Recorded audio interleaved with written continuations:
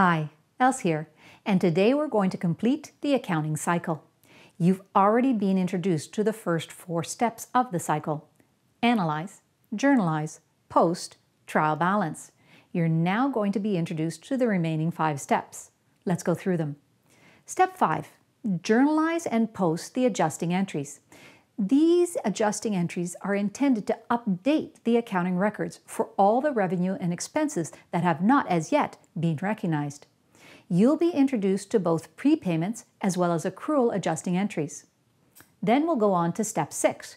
Create the adjusted trial balance, the one you'll use to develop the financial statements, which will be used by stakeholders to make decisions. Step 7, here it is. Create the financial statements.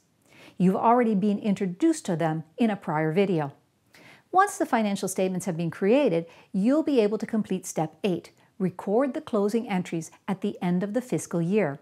This will cause all the revenue, expense, and dividend accounts to be reduced to 0 and their balances to be moved over to retained earnings. And just to check that everything went smoothly throughout this whole process, step 9 is to create the post-closing trial balance.